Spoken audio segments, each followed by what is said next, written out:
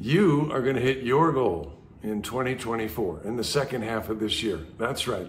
You're going to hit your goal for the second half of this year. You know how I know?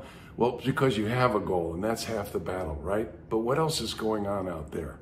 Well, we've got the weather, we've got the election, we've got the industry changes, and what are they all conspiring to do? Create uncertainty. So my job here with you today is to remove the uncertainty and get the odds going in your favor. You know, what's the weather going to do? Well, it's going to do what it's going to do. And politicians, they're going to be politicians. And as far as the industry changes, yes, stay up to date with them and then learn what it is you have to do and apply your selling skills to it. That's how you're going to hit your goal. But this all begins with the calendar. And then 5 things that will ensure that you hit that goal.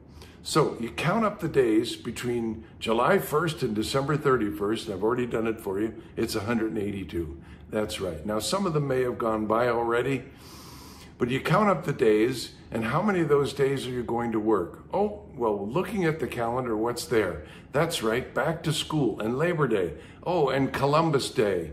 Oh, and Halloween and Thanksgiving and Black Friday and Cyber Monday and all the religious holidays, Christmas and New Year's, and you're not going to work all of those days. So how many days are you actually going to work, if you're able? And take that as your baseline and then do these 5 things. First, what's the one controllable, trackable activity you can schedule during those work days? If you've done the income to activity converter, you know your ratios.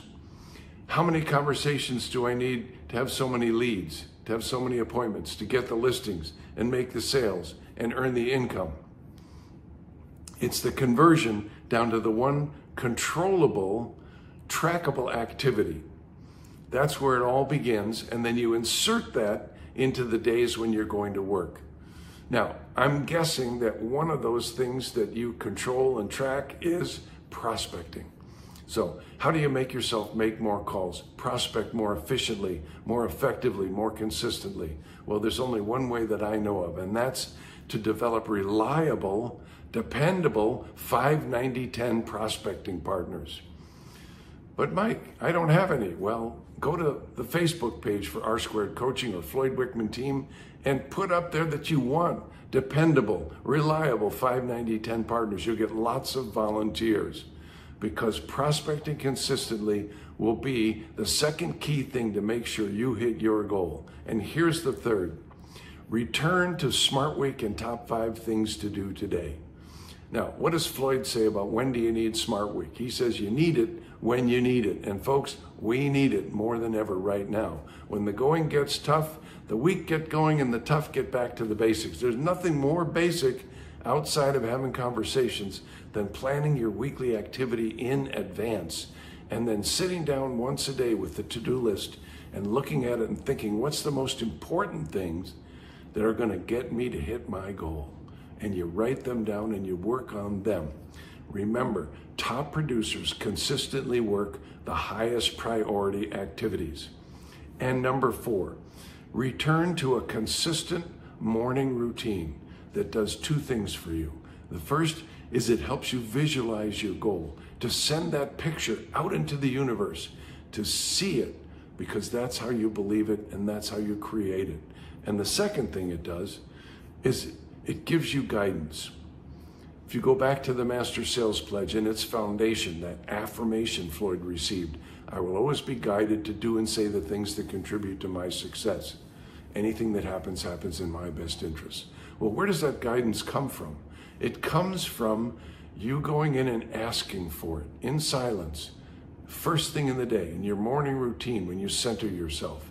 That's where that guidance comes from. It's almost supernatural.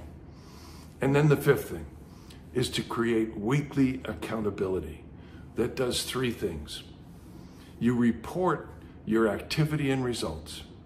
You measure your progress toward that goal, because unless you're experiencing measurable progress, it's really harder to stay motivated. And the 3rd thing it does, it helps you remove the challenges, problems, and obstacles through masterminding with like-minded people.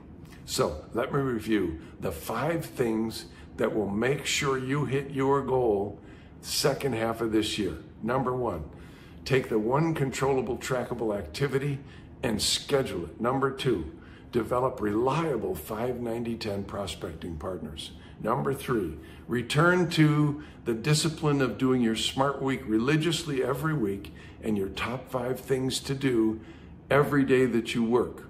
And don't forget to take a day off. Schedule it and take it. Number 4, return to that consistent morning routine where you visualize your goals and ask for and receive guidance. And finally, number 5, create weekly accountability where you report your activity and results, where you measure progress toward that goal, and where you remove challenges, problems, and obstacles.